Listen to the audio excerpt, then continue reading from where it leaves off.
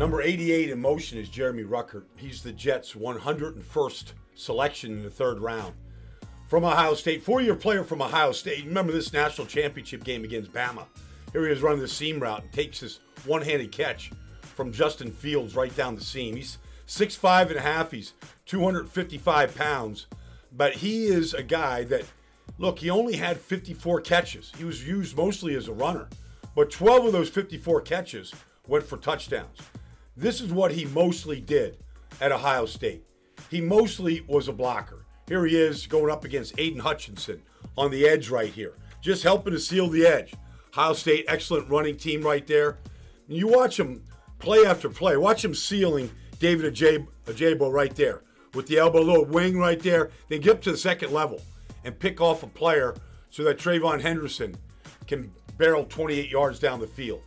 You know, and then you watch him right here. Here he comes in motion, left to right. Watch what he does to Hutchinson here. Bam. I mean, just lays that shoulder right into Aiden Hutchinson and just stops him cold right there, sealing the backside on this play. You go to the Rose Bowl game. Here he is at the Rose Bowl game. Same thing. Here he is off tight end, getting the change of the play right here.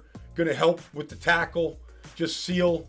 You just watch him in what he can do, whether it's an H-back, going back and forth in motion, helping to seal the line of scrimmage like right here. Like really sealing that line right there. Understands blocking schemes, next level blocking. And then look, if you got to help in pass protection, he's more than capable of helping out like he is right here in pass protection and staying in front of the defensive end. Really an all-around player. I think he actually could be a much better performer in the passing game, but they had guys at Ohio State that could really catch on the outside. They really didn't need him to catch a lot of passes.